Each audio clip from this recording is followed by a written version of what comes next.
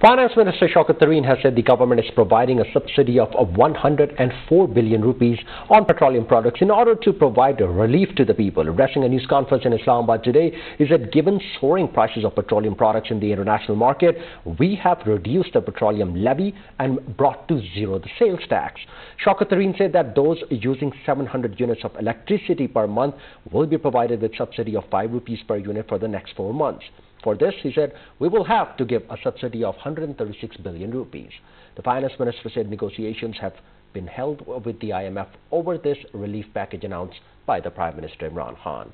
Shaukat Tareen said the government has also given industrial relief package to promote industries in the country. He said the package envisages tax holiday for overseas Pakistanis and incentives for the turnaround of Sikh industries.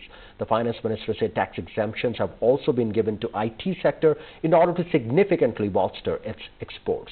Shaukat Tareen said our trade deficit has also come down. Now, we've been joined by spokesperson to Finance Minister Muzammil Aslam. Thank you so much for joining us and welcome to PTV World. Now, government has announced tax holiday for overseas Pakistanis. What are the objectives behind this announcement and how will the decision boost the industrial investment and exports of the country? And is this the first time overseas Pakistanis have been offered such an incentive? I think the depth of the water has been tested in the last construction package, and he referred construction package in his press conference today as well, the success of the construction package.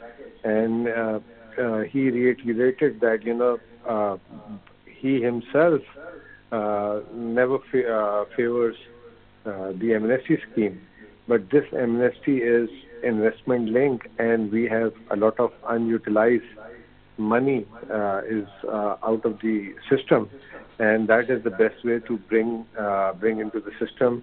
Plus, it will help boost industrialization, and eventually this will improve the productivity as well as the exports.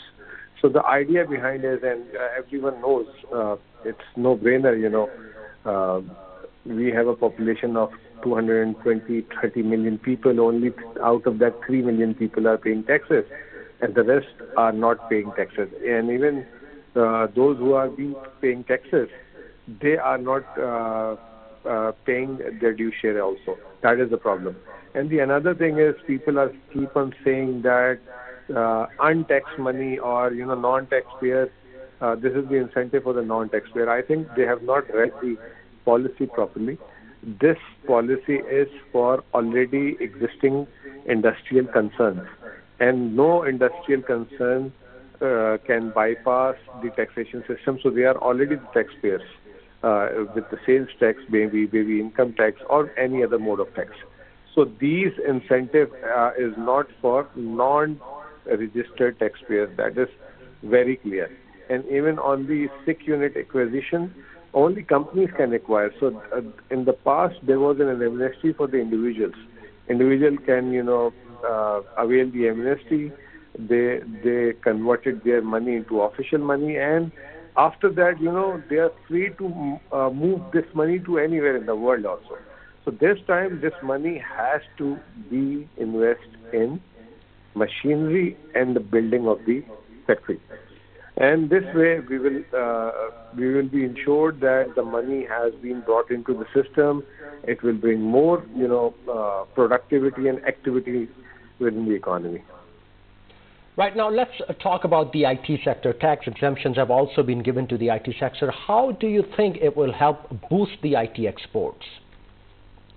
I think that is very important. Number one, we have a huge young population, and everyone knows Pakistani are very intelligent and talented people. Even you are not that educated, but we are very good, in terms of operating the technology, which is why so many kids they've made the records in the very younger age in the world. So the only way to accommodate this young population is to give them incentive, and it should be low tax incentives. So the idea behind this is to accommodate the young educated population, B, encourage them to bring more dollars, because most of the IT is export oriented and it's not the burden on the economy. So we will be very pleased if we get more dollars through them, and obviously this will improve our balance of payment and everything. Thank you so much for joining us, Mr. Muzammil Aslam, and sharing your views. Indeed, wonderful steps and packages announced by the incumbent government in order to boost the economy of the country.